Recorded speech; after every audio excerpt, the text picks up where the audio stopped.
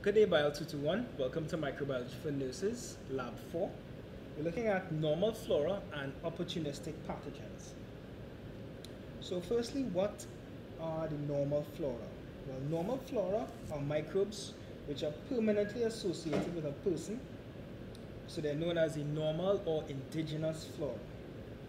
It's important to recognize that at times opportunistic pathogens can be closely related species to the normal flora. The normal flora are harmless and beneficial, but pathogens can also become associated with normal flora. So it's important that we're able to distinguish between even microbes which appear very similar or even may be closely related. All right? Opportunistic pathogens are harmful organisms, yes, but only in certain conditions, only when given the opportunity really to cause a harmful effect. That's when they become harmful organisms or pathogenic. So it could be instances where an organism is either overgrown or it's relocated to the wrong place of the body. For instance, organisms which are normally part of the gastrointestinal system or the GI tract can move into your urinary tract or your urethra and cause a UTI. All right, so we want to make sure that the right microbes are in the right place and performing in normal function. All right, so that's the objective of today's lab. We're also going to get an opportunity to look at different types of media.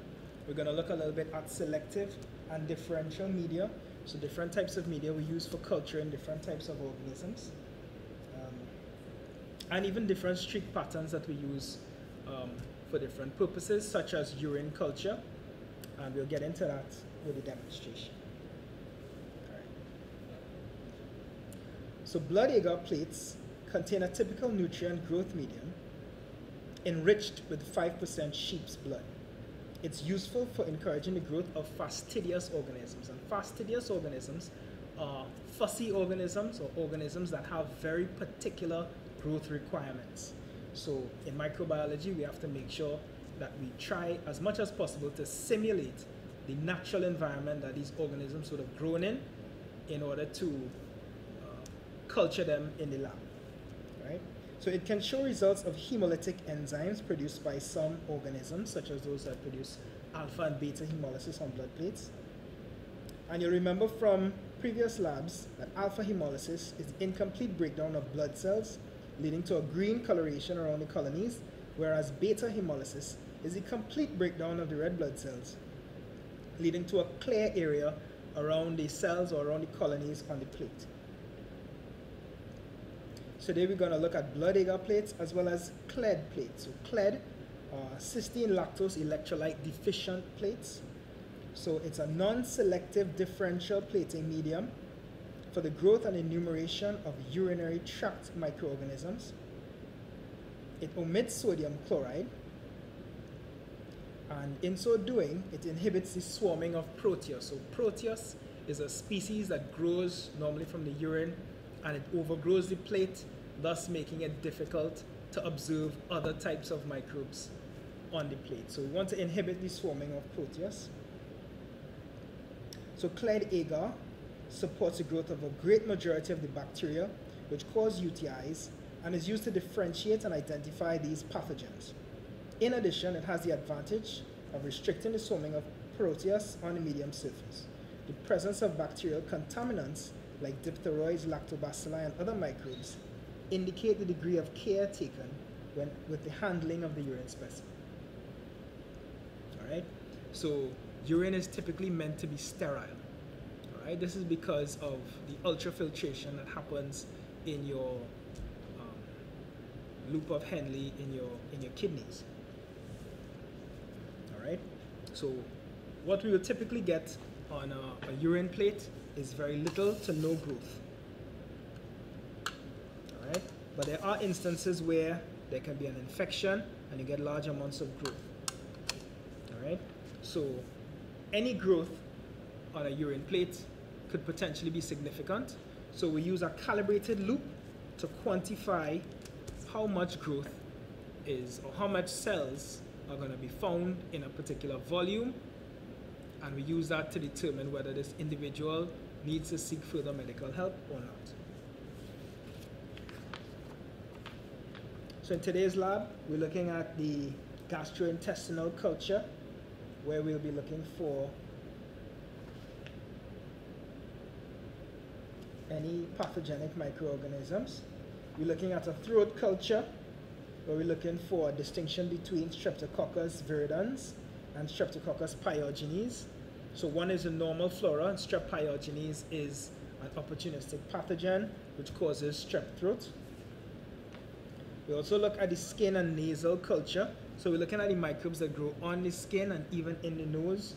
So you may see things such as Staph aureus or Staph epidermidis. So Staphylococcus epidermidis or Staph epidermidis is normal flora, it's harmless, whereas Staph aureus could potentially be harmful, and there's even strains such as methicillin-resistant Staph aureus, which are antibiotic resistant and for that reason significant even in hospital tests. So again, using a sterile swab, we're going to take a sample from the skin.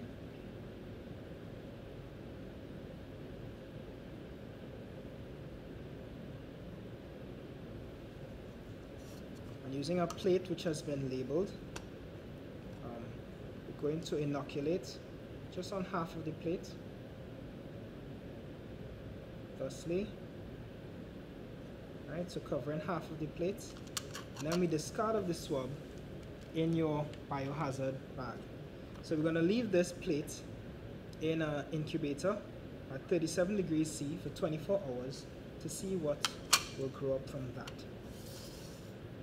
Alright, so the same procedure will be carried out on a nasal culture. So the swab will be placed in the nose and you do a similar procedure. And the GI tract culture will be provided to you of a rectal swab. And what you do is you streak the plate, and then we're going to observe the growth afterwards. Okay, so we're going on to the urine culture. And for the urine culture, what we use is a calibrated loop. So this loop will hold 1 microliter, 1,000th of a milliliter. Alright, so it's sterile up to this point. You can have a look at it. It's a single-use disposable loop, so it's used only one time, and it will only hold 1 microliter in the top of it here. So I'm going to use from our culture here, say this is urine. The technique is such that first you draw a line down 2/3 of the plate, you streak straight across without flaming. It's a plastic loop. Straight across, being careful not to cut the agar. Right, 1 quadrant, second quadrant, and that's it. Your loop is now discarded. This is placed into the incubator, 37 degrees C for 24 hours, and we have a look at the growth that comes out of it. So for you, we've done some of these already. We're able to see the type of growth that we get.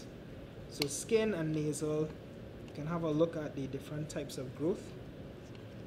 These are your bacteria.